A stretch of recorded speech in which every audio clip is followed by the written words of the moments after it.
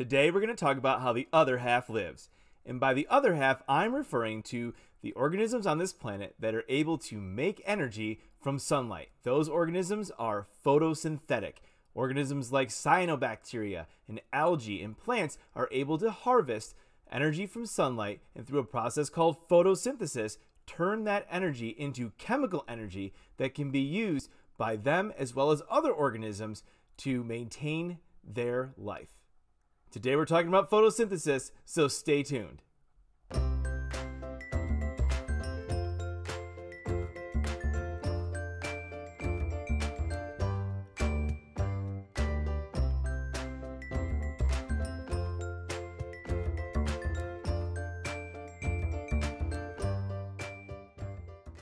Hi, and thanks for tuning in. Today we're going to be talking about arguably the most important metabolic process to evolve since the beginning of life on Earth, photosynthesis. As far as we can tell, photosynthesis evolved a few billion years ago in the ancestors of modern-day cyanobacteria and algae and plants, which still perform photosynthesis to this day. And over that time period, the process has been modified slightly by the organisms that perform it, but the basic principles of it still hold true to this day. Photosynthetic organisms have pigments that exist within their cells. If we're talking about a cyanobacterium, those pigment molecules are going to be found in the cytoplasm. But if we're talking about eukaryotic photosynthetic organisms, such as algae and plants, you're going to find those pigments located in an organelle called the chloroplast. Bottom line, when it comes to photosynthesis, the process is remarkably simple. Photosynthetic organisms are going to take the energy from sunlight, capture it in pigment molecules, and use that energy to convert carbon dioxide and water into carbohydrates that can then go on and be used as an energy source or to help build that particular organism up. Furthermore, that chemical energy that is trapped by those photosynthetic organisms serves as the basis for over 99% of food webs on the planet Earth. And in fact, without the process of photosynthesis, many things about modern Earth would not be true. For example, without the evolution of photosynthesis in these organisms, there would be no oxygen in Earth's atmosphere. The fact that the current Earth oxygen in the atmosphere is about 21% is directly due to the fact that there are millions of organisms on this planet that produce oxygen through photosynthesis. Similarly, if we didn't have photosynthetic organisms, about 99% of modern food webs could not exist, since modern food webs consist largely of photosynthetic organisms at the base and then other organisms that consume those photosynthetic organisms as a food source as you move up the food chain. Now, like I said before, the overall process of photosynthesis is remarkably well conserved. So let's talk a little bit how the process works. And if we're going to understand how photosynthesis works, we first need to learn a little bit about the behavior of light. First off, visible light is nothing more than a narrow band of energy on the overall electromagnetic spectrum. So when we talk about visible light, we're talking about a form of energy. And as such, light actually does behave in many ways like a wave, and you can have a waveform for any type of visible light that you want. And if you look at the waveform of light, you can actually measure that particular light in the form of wavelengths by measuring from the crest of each of the consecutive waves. We measure that distance typically in units called nanometers.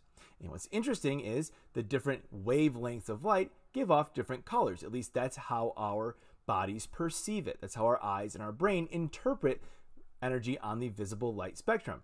And as you can see, depending on what wavelength of light you're looking at depends on what color your body perceives it to be. Now, like all forms of energy, by measuring the wavelength, you can actually determine the amount of energy in that particular wavelength of light. When we look at the electromagnetic spectrum in terms of the visible light band, we can see that violet light actually has the shorter wavelengths and thus contains more energy. And at the other end of the visible light spectrum, we have longer wavelengths of light that are interpreted as red, which have less energy. But in some cases, light can actually function like a particle. And when light's behaving like a particle, we refer to these discrete units of energy delivered by light as photons. And it's photons of light that are actually captured by the pigment molecules we find in photosynthetic organisms. Now, photosynthetic organisms often contain different pigment molecules, several different pigment molecules, including two different types of chlorophyll, chlorophyll A and chlorophyll B, as well as other accessory pigments like beta-carotene and zeaxanthin and lycopene, which also absorb light within the visible light spectrum. Now, what's interesting about pigment molecules is depending on the structure of the molecule, that will impact what wavelengths of light they're able to absorb and which wavelengths of light they tend to reflect. So for example, chlorophyll, if we look at an absorption spectrum from chlorophyll molecules, you can see that they have various peaks and valleys. And where you see the peaks on this particular graph, this is where the chlorophyll molecules are best able to absorb photons of light. And where you see the troughs, this is where you see that light is typically not being absorbed by these pigment molecules. In most cases, these are being reflected. In fact, if you look at chlorophyll, for example, you'll see that at these particular wavelengths, the light that chlorophyll is receiving is actually not being absorbed. In fact, it's being reflected. These wavelengths of light actually correspond with the wavelengths of green light, which is why organisms that are photosynthetic and contain chlorophyll appear to be green, because that's the light being reflected back at you by these particular pigment molecules. If a pigment molecule is exposed to light of wavelengths that are farther below, or that are shorter than they can receive, typically what happens there is they can actually be so powerful that they can bleach out those particular pigments. This is where accessory pigments come in. So for example, things like beta carotene and lycopene and zeaxanthin exist in many molecules, or many photosynthetic organisms, because they can actually absorb some of that more harmful light, so that the chlorophyll molecules don't get bleached out by overexposure. And on the other end, if the wavelengths of light are too short, then they can't actually be absorbed by the pigment molecules. The reason for this has to do with what happens when those photons of light are absorbed. When photons of light are absorbed by pigment molecules, they act to excite various electrons that exist within the molecule. If the wavelength of light is too short and there's too much energy, that can actually destroy that particular molecule by kind of blasting those electrons completely away rather than exciting them. If the wavelengths of light are too long, then there's not enough energy within that particular light to excite the electrons in the first place, and nothing actually happens. So now we know how light behaves and how pigment molecules are actually able to absorb energy in the form of photons of light. Let's talk about the overall process of photosynthesis. Photosynthesis is going to happen in two different cycles. It's going to involve a group of reactions that are referred to as the light reactions, or the light-dependent reactions. These reactions are going to happen in the cytoplasm of photosynthetic prokaryotes like cyanobacteria. But if we're going to focus mainly on the eukaryotic organisms that perform photosynthesis like plants and algae, this is all going to happen within an organelle called the chloroplast. Now the chloroplast is a lot like mitochondria in that it's a double-membraned organelle. It contains its own DNA. It's of endosymbiotic origin. But if you look inside the chloroplast, what you're actually going to see are several structures that are called thylakoids. And those thylakoids actually stack upon themselves to form larger structures called grana. Now, surrounding that thylakoid is a viscous, almost like cytoplasm-like fluid that's called the stroma. And both of these locations are going to be important. The light-dependent reactions are actually going to occur inside the thylakoid membranes. On the other hand, the other type of reaction, which are often called the light-independent reactions, also known as the Calvin cycle, are going to happen in the stroma. We prefer the term Calvin cycle because these reactions are not truly light-independent. Many of the enzymes that are involved in the process actually need to be activated by the presence of light in order to perform their duties. But they get the name light-independent reactions because there's no direct input of light needed for those reactions to occur, with the exception of that needed to activate the enzymes. On the other hand, the light-dependent reactions are where light is going to be absorbed in order to create the reagents needed for the Calvin cycle to take place. And that's exactly what happens in the light reactions. During the light reactions, we are going to take energy from sunlight, use it to create molecules such as ATP and NADPH, which will then be utilized during the Calvin cycle in order to fix carbon dioxide and turn it into carbohydrate energy. So let's start by talking about what happens in the light reactions. Well, with the light reactions, they're basically summarized this way. You're going to have two photosystems that capture light. Those will be connected to each other by an electron transport chain.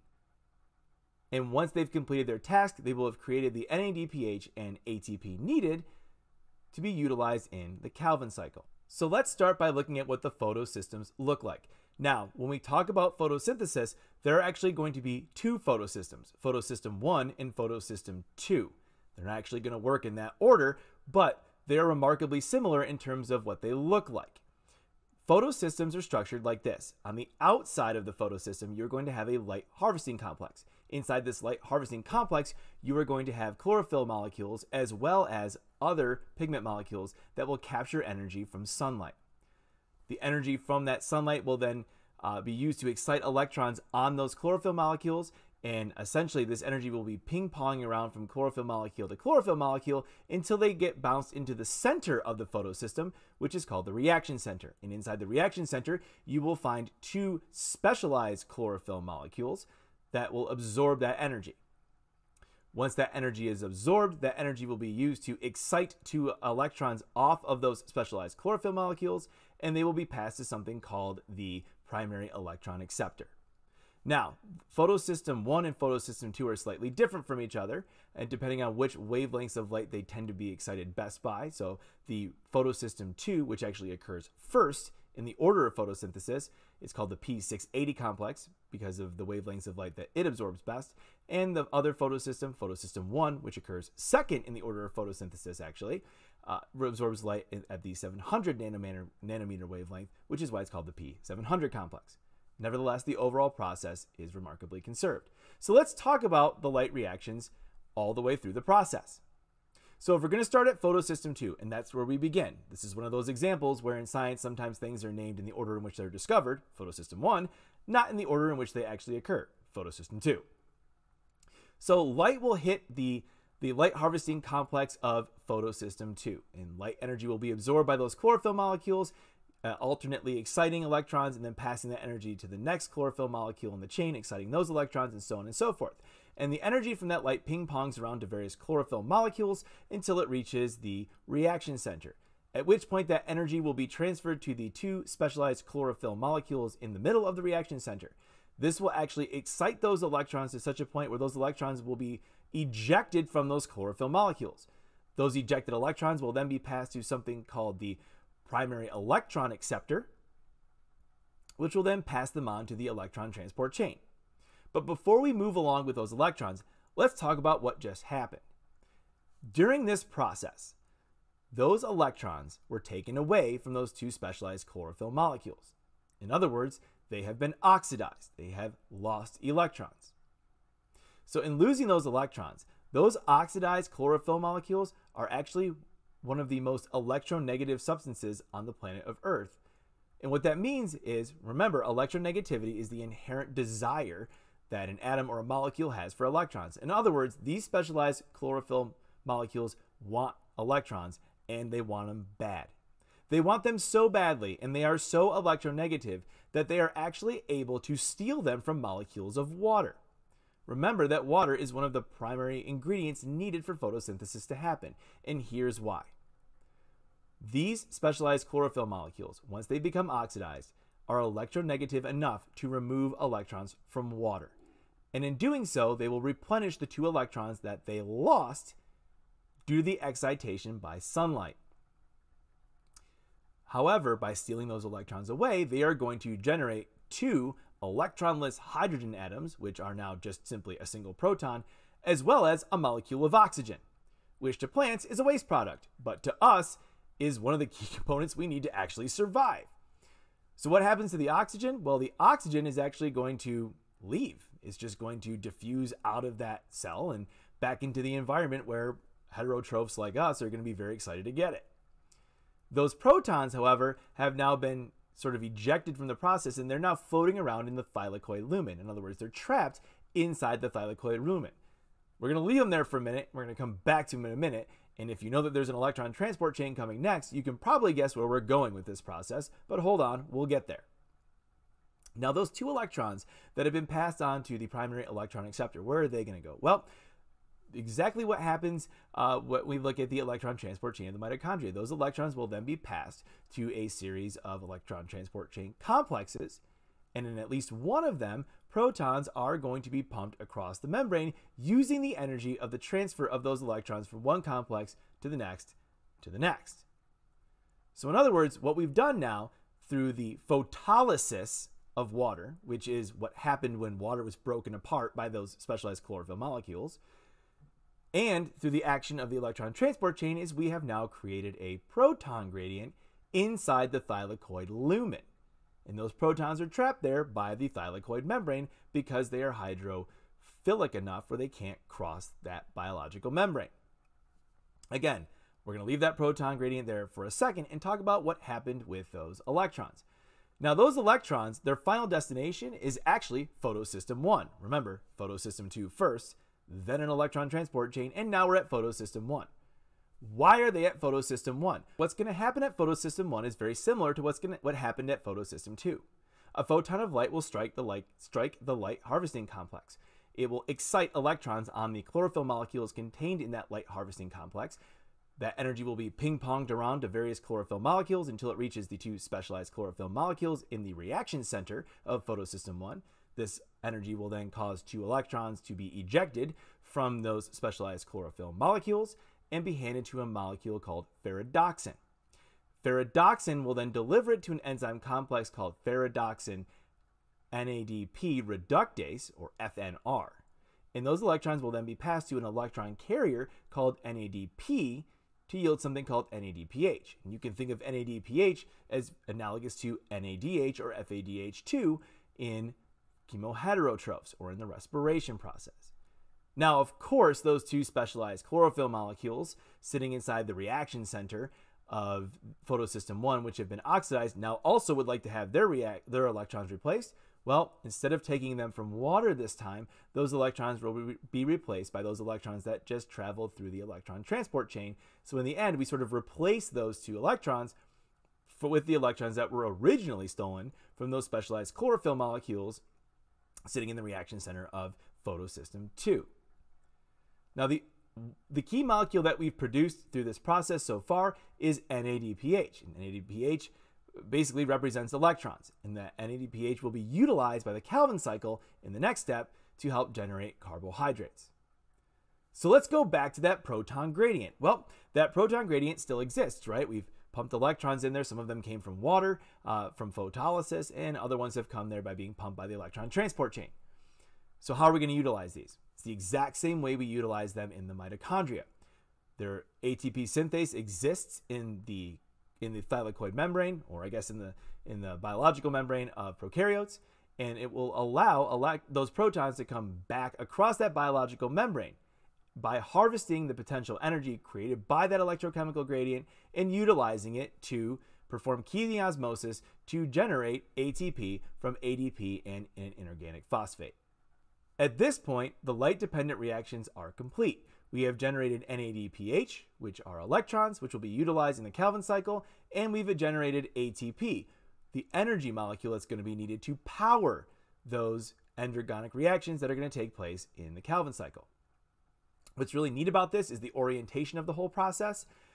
What's cool about this is that all of these molecules, ATP and NADPH, are actually produced on the stroma side of the thylakoid membrane, meaning they're already in the compartment of the chloroplast where you would like them to be. Because remember, the Calvin cycle reactions are going to take place in the stroma of the chloroplast, not inside the thylakoid.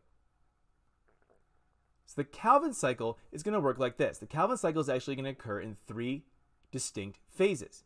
The first stage is called carbon fixation, and this is where carbon dioxide becomes incorporated into the process. The next step is called reduction, and the final step is called regeneration.